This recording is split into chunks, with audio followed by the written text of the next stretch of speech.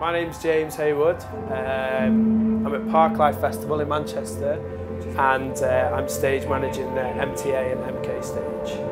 Because of the links that I got from Backstage, it's given me a good grounding to get on some touring gigs.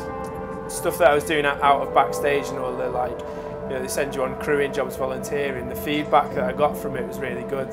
And the things that it led to surprised me, because I didn't think that spending a day in a warehouse chucking some deck around and get me going off doing massive shows, going and picking up sandwiches from Subway from people from productions just to try and get my foot in the door, and then ending up 3 years later going on a world tour with some really big artists. It's probably proud of how far I've come in such a short amount of time. As you're thrown into them scenarios where a show could go wrong and you've got to deal with it. Because of the academy, then you're given the skills to be able to deal with it properly.